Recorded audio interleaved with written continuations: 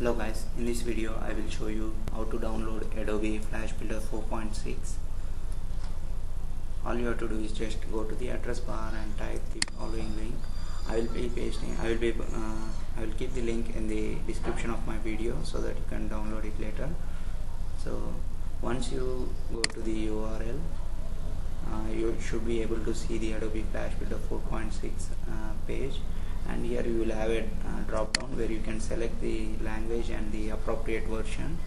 If you want a Mac, you can select Mac. Right now I am using Windows, so I will select English, Windows, and you can see like the size is around 800 MB.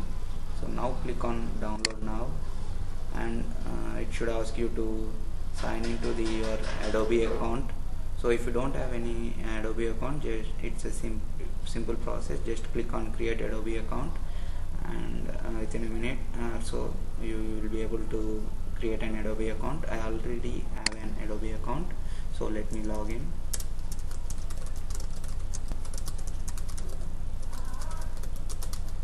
So once you log in to your account, it will be redirected to download. So here you can see like I have got a pop-up which is the at my download manager. Since I have downloaded it, it's saying like the download has been complete. So it will take, like, it depends on the internet speed. So once you sign in, you should get this download manager.